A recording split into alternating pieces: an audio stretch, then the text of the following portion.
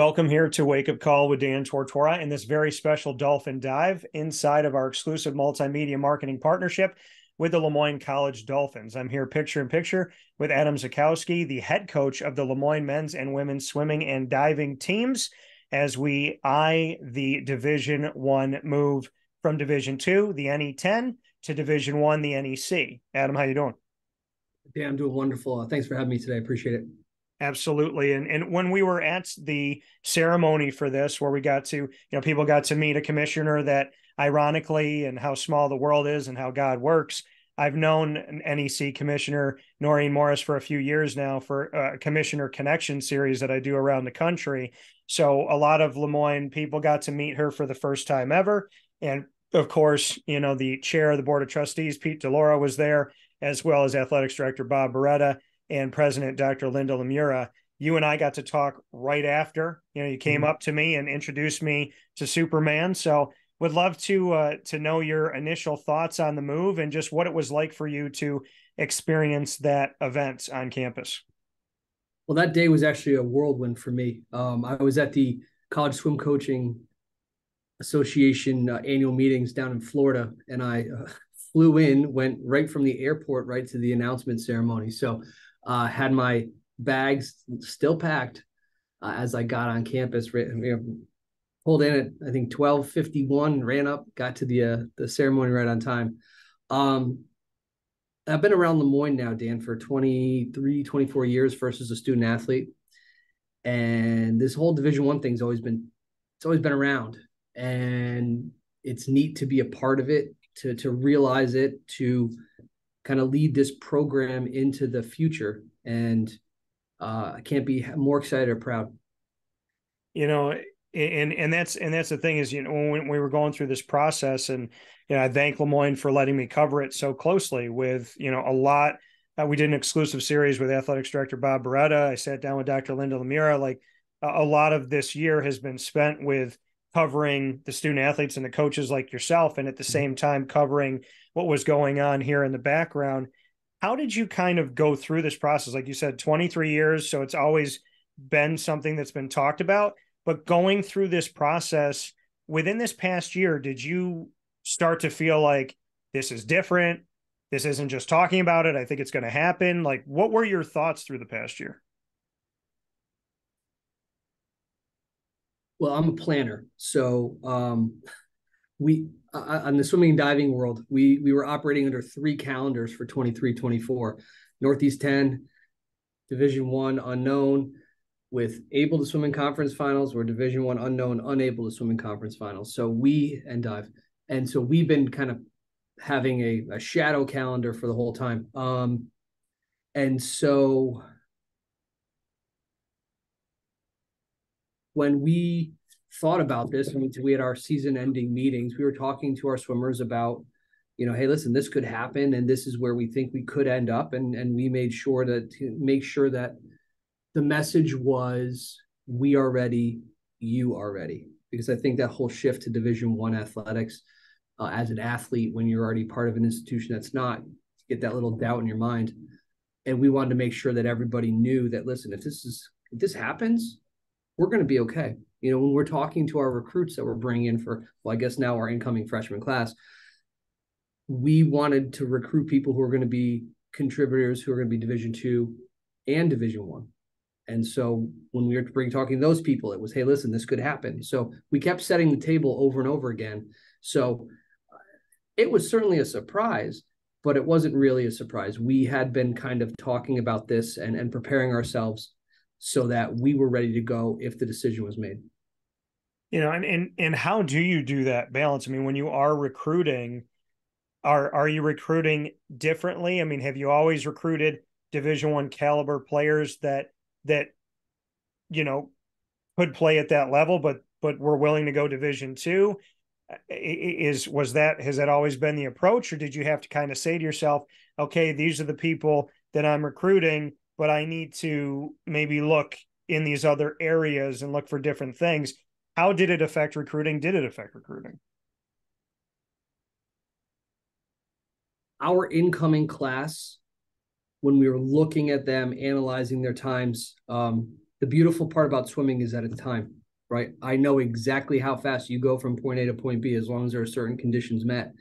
And so we knew the people that we're bringing in are going to be successful against our Division II Northeast 10 opponents.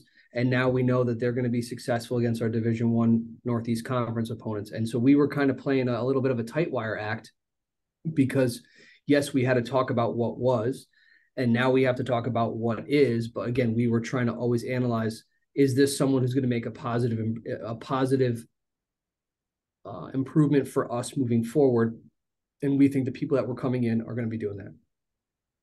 You know, and for you, like you said, being a planner, having to set up 3 different schedules, any 10 schedule Division I, where you can compete in the postseason, schedule Division I where you couldn't.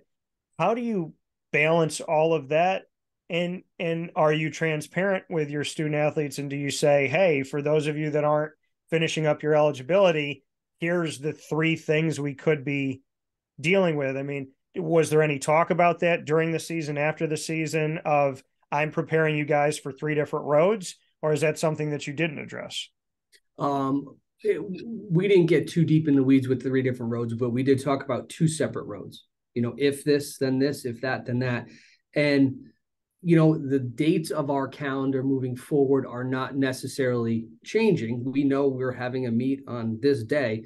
We just knew that it was either going to be a Northeast 10 opponent or we were going to have a D1 opponent. And so for us, the calendar didn't change. It's just, you know, the person that we're swimming against that day. And yeah, we were honest with our students, with our student athletes. We said, listen, this is if we stay here, this is good. It's going to look like, and, you know, this is kind of our aspirational goal if it switches. And so, and you know, we're kind of where we want to be competitively speaking next year. Speaking here with Adam Zaczkowski, the LeMoyne Dolphins men's and women's swimming and diving head coach in this edition of the Dolphin Dive as we ID1. You personally, spending over 2 decades at LeMoyne, student athlete, assistant coach, head coach, as of this past season, now as you, interesting road for you, year 2 as a head coach, and you're going to be not in a different conference, you're going to be in a different division. So yep. Personally for you, how have you gone from being a first-time head coach to being a head coach that is now going into year 2 and embarking on something that's never happened for LeMoyne swimming and diving before? You know, my time here at LeMoyne has been it's been fun. I've been, you know, I was a student here until 2004, and then was very, you know, engaged in our alumni group, and then 2019 I got brought on staff. So I've been around for 20 years. I haven't been here for 20 years though, so that's all right. It's funny. Year 1 of my head coaching has been the new guy after Coach Hannah left after 33 years. So we had a transition already from what was to what is, and now we're kind of doing it again. And so I guess I've done it before. But what it also comes down to is I think, again, planning is key. If we can show people the map and say, listen, this is where we are, this is where we're going to go. It's not linear, but there are going to be some bumps along the way. As long as you can have that, you give that confidence to your athletes and say, we know what we're doing, I think it alleviates a lot of that stress. And so it was the same approach we took in May of 2022 is the same approach we're taking now in May of 2023. And we know where we're going, and we're going to get everybody there in the end and work hard all the way through. Yeah, you know, and when you look at the conference of the Northeast Conference, you know, the NEC features familiar faces. You know, Stonehill and Merrimack used to be inside of the NE10. They reclassified from Division II to Division I. Merrimack's going into year 5. Stonehill's going into year 2. So what does that do for you going into a conference with institutions that have literally taken the road that LeMoyne is now taking? One of the coaches from one of those institutions reached out to me last week and said, "You're going to be fine." The conference does a great job of helping reclassifying those teams. And I actually had a great conversation through email with Commissioner Morris of the Northeast Conference, and then Benjamin Shove, who is the swimming and diving conference representative, and we spent 45-minute conversation, wide ranging, about all of the things that are a little bit different with the Northeast Conference versus the Northeast 10, and brought me up to speed pretty quickly. And so from getting that email from a fellow reclassifier to getting that the time with the conference, it really kind of makes you feel like we're in the right spot. We're in a place that wants us to get better, because as we get better, they get better, and we all get better. And so that's been a really great experience over the last now 12 days. And when you got that call and you got the "you're going to be all right," what was their kind of maybe deeper reasoning for that, or what they told you to maybe calm your nerves a little bit? It wasn't what they said. It was kind of the manner in which they said. It was, listen, it was that calming voice of, it's going to be okay. We've done it before. We're here to help you. I got everyone's cell phone number. I've been in contact with about 2/3 of the conference already, the head coaches. And so it's been really welcoming. The NEC is unique from a swimming and diving perspective. There are 9 women's teams, and there are now 4 men's teams. And so we have to make sure that we have our men's competitive calendar set, also with a number of meets, and our women. So there'll be certainly some opponents that we do swim against in the NEC, but some of them with a women's only team makes scheduling a little bit difficult there. But it kind of comes with the territory in swimming, especially collegiate swimming. So we know how to work around that. As you talked about, 9 members inside of the NEC for women's swimming and diving, only 4 for the men's side of things. How do you go about that? And what were your student athletes' thoughts about having such a discrepancy between the two of them, where the women inside of the NEC have all of this, they have, twice as many opponents to go up against than the men do in conference. So what was that conversation like with the student athletes, and how did they respond to something like that, with women swimming and diving having so much more membership? Well, in our former conference at Northeast 10, there was an imbalance also. There was more women's teams than men's teams, right? Or there were historically more women competitors than men's competitors. So it's a little bit of a different wrapper, kind of like what we've been talking about. It is what it is. We will go and we'll do what we have to do. Dan, you and I have spoken about this before. There's no defense in swimming. Yeah. So we can't stop what they do. We can't get in their way. They put their people up, we put our people up, and whoever touches the wall first is the winner. And then that's how it's going to go. It doesn't matter how many teams are there. We're still going to try to be the best that we can be, no matter who we swim against. But the conference is interesting just because of the imbalance on the teams. But what does it mean when we're looking at out of conference teams? We have to find teams that have both men's and women's programs, and we've been able to do that, and we're excited about our upcoming calendar. And for you, when you look at scheduling, I was speaking with the athletics director, Bob Beretta, and he said there's still an opportunity for sports to schedule some Division II and transition and whatnot. Do you look at keeping anything in Division II in your schedule on there as far as meets go? What's kind of your thought on Division II opponents? And then as a second part to the question, what type of opponents are you looking for? Are you looking to start building some Division I New York rivalries and trying to reach out to schools within the state? How are you kind of looking at the schedule, especially for the men's side, where you have to make up for some openings? Well, we actually have our schedule set, believe it or not. We did some work ahead of time. I'm not surprised when it comes to you that schedule's done. Yeah, schedule's done. But we did maintain some of our Division II Northeast 10 opponents. Some of them, within the Northeast 10, it was kind of home and home agreements. One year you would go there, one year they would come here, and so a couple of those folks that were scheduled to come to Syracuse, we made sure we kept them on our schedule here. But we were able to identify schools within non-conference rides within 2.5 hours that were agreeable to swimming against us. And so we're going to have the ability to swim against St. Bonaventure and Niagara University, the MAC champion, and Colgate, UMass. So we have a lot of out-of-conference opponents already set up. We're excited to go visit Long Island University in conference. So we definitely are excited to get the ball rolling. And coming from Adam Zaczkowski here on Wake Up Call with Dan Tortora, LeMoyne Dolphins men's and women's swimming and diving head coach in the move to Division I from the NE10 to the NEC.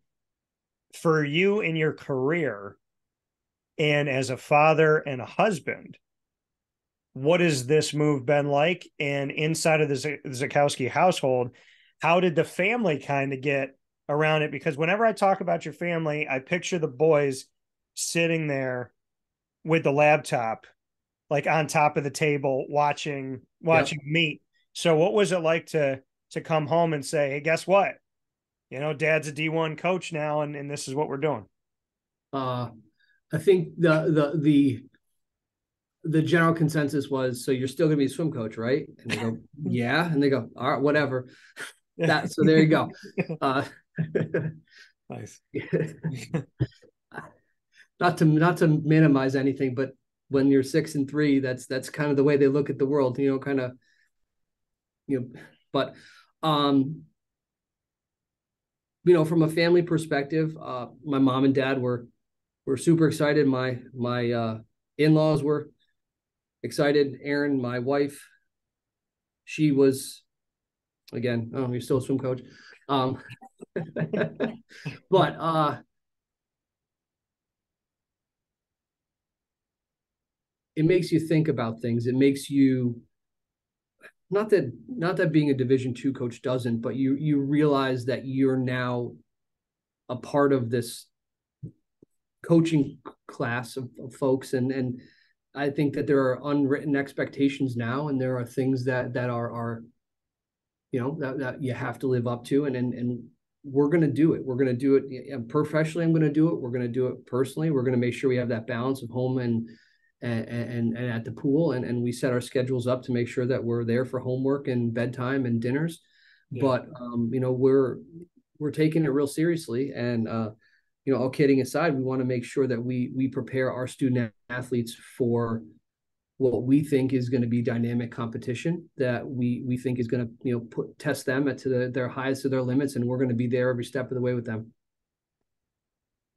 What are some of those expectations, the unspoken ones that you just mentioned?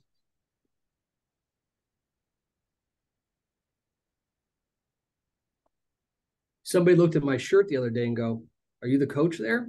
And I've worn this shirt before. And now all of a sudden it's like, not that you're recognized around town, but I think that you have to handle yourself in understanding that you perhaps are going to be more in the public eye, and your social media posts are going to be more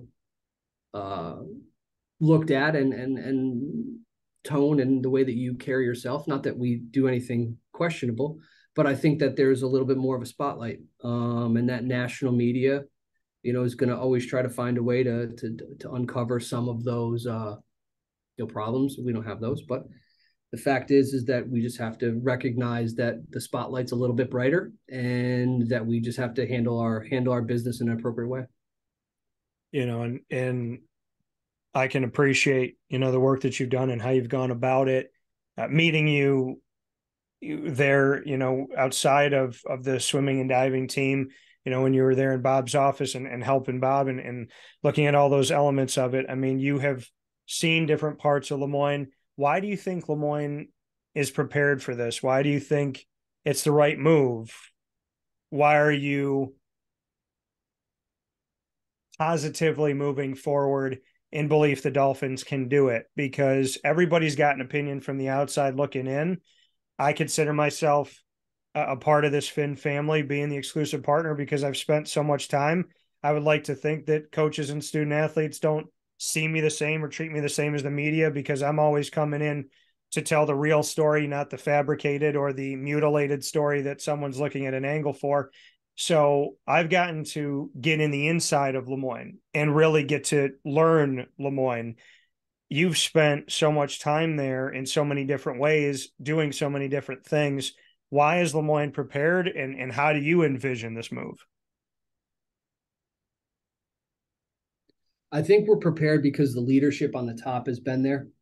I think our athletic director Bob Beretta has been to the mountaintop in the highest level. I mean, running the Army Navy game when you have President of the United States there, yeah, gives you a level of sophistication, organization that a move like this requires. So I think it starts with the top, and happy it's him, not me, some days. But I think that vision, plus the fact, if you look at our sports programs, we've played Division I opponents before. Our softball coach has been a Division I coach before. Tracy's been there before. Our women's soccer coach has been there before. So from an institutional knowledge, we have experts that we can be here.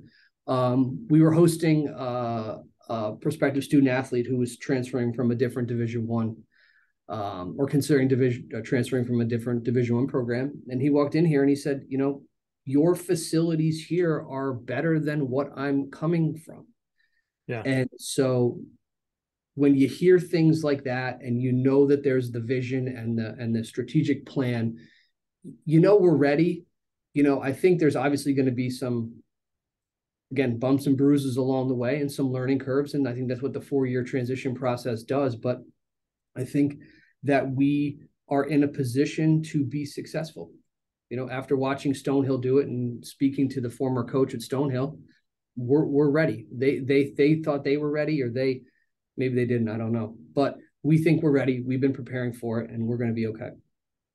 Yeah. And when you see, like you talk about, we've discussed, the postseason and different things that are going to be happening. One of the things that's going to happen is a unique situation where, as of July 1st, 2023, you're an NEC team, you're a Division I institution. Swimming and diving is right there inside of Division I NEC. But you cannot compete in the NEC postseason for 2 years, can't compete in the NCAAs for 4 years. How do you sell that to recruits and current student athletes? And what are your thoughts on that? Because there is the notion, and Bob said to me on our last AD and DT, that they've asked the NEC to do away with the 2 years completely and have no hiatus in the conference, and that the NCAA was supposed to be looking at least matching a conference, and instead of making it 2 and 4, that it would just be 2 for both, 2 for the NCAA, 2 for the conference that you're in if you reclassify. So how do you view this? How do you see it? How do you sell it if it stays the way that it is?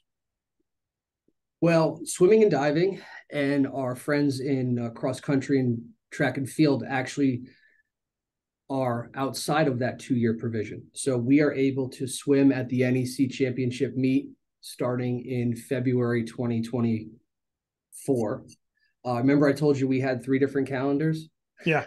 Yes. Well, we had a plan if we couldn't swim in that one. So we don't worry about that one anymore, but we had a plan. So, luckily we are in a unique situation where we have been welcomed by the NEC. And I think it has to do with automatic qualification to NCAA as opposed to in our sport time. So I believe we still are not available to swim at the NCAAs if we were to have an athlete or a relay make an A or B cut, or a diver make zone cuts. But there's a national invitational tournament for swimming, and so there is a pathway for us to have, a longer postseason if we're able to qualify for that.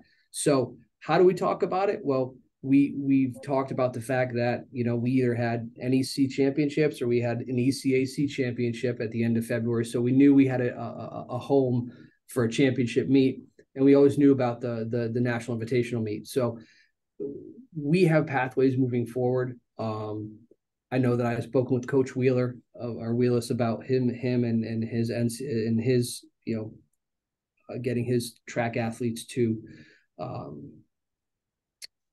NEC. So we've been blessed in that, but it's sometimes you win, sometimes you lose, and I don't want to get too deep into the fray of whether it's fair or not. I know that Bob talked about the fact that, going in, we kind of knew what the deal was. And so while it's unfortunate, and I hope that, some type of legislation can be made, I think that we'll be okay. We'll come out the end. We'll come out on the right end of this as we move forward.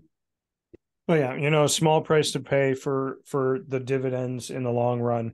And I don't know how you feel about this, but I know, as you've talked about before, having an analytical mind and then getting to see different parts of athletics beyond being a head coach. I know watching this realignment reclassification, I put up a map last year and I mapped out the conferences. I mapped out who was making sense, who wasn't making sense, why some things, could make sense, why the Pac in the Mountain West should bond together to save, college football and different things going on the West Coast. So I've put out a whole plan in place and put the map up there. I'm a believer that he who hesitates is lost. So in the world we live in today, from the research that I've done, and I'm sure there's people out there far smarter than me, what I've done and what I've looked at is that if you can go to Division I and you have the ability to do it, you do it.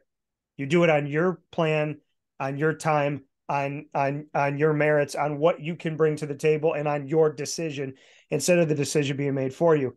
I spoke with the chair of the board, Pete DeLaura, and he spoke with me about it. He said, 15 years ago, I thought we missed the boat. And the MAC didn't want us in 2007. So here we are today, and we have the opportunity to make this decision. We have the opportunity to go forward. As an institution, we were prepared. The strategic plan was put in place. The outside person to come in and check and look at LeMoyne in all different shapes and sizes and ways was done. I was with Bob before that started, when it was going on, after it ended. So LeMoyne had made it clear, and Bob had made it clear to me, we're going to be ready whether or not we go. Instead of having somebody call us and say, yeah, give us 4 months to get our paperwork together. And when I spoke with Noreen Morris, the commissioner of the NEC, she was moved. She said everything was thorough. Everything was done. She was moved by the fact that every single thing that they needed was there. There was nothing that LeMoyne hadn't done. They turned over all their stones. They were prepared for it. So when you look upon this moment, how do you feel about realignment reclassification? Because my viewpoint, and you could disagree or agree and have the conversation about it, I feel like if you can, you do, because 10 years or less from now, I think there might be somewhat of a cemetery, and I didn't want LeMoyne to be a part of that.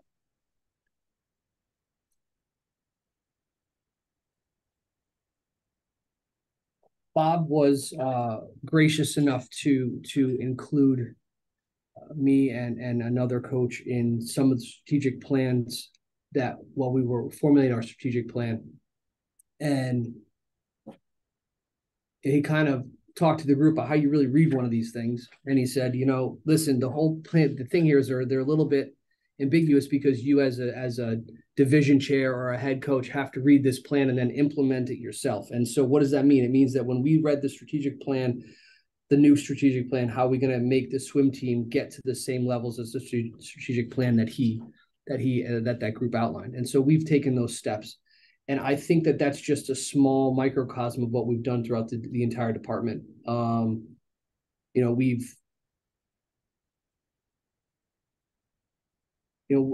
of the things when I first started working here with Bob was he wanted to do these visitors guides. So you send these guides out to the other colleges who are coming in, and it kind of gives them the lay of the land. And it was some of the things that, he showed me what they had done at West Point or Army West Point and kind of what the other schools did. And again, there's a lot of logistics that go in with, especially football with, 30, 40 buses. But the point is that we had taken those steps all the way back in the summer of 2021 of starting this kind of these little projects along the way to get us ready to make that leap. And so, I think it's true. We laid the stones, now again, hindsight 2020, kind of seeing where we've ended up. I see what the process was.